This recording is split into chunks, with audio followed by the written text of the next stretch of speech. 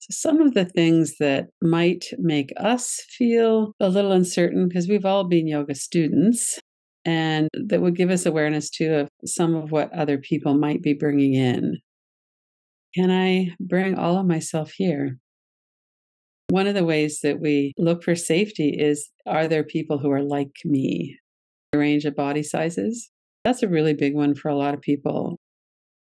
Am I going to be able to do the poses? And am I going to be offered alternatives? And we can offer that without the judgment. What about people who are not strong enough? If we're aware of it, we can offer different options for people. Am I going to be the only person of color there? If something is said, am I going to be the only one who confronts it?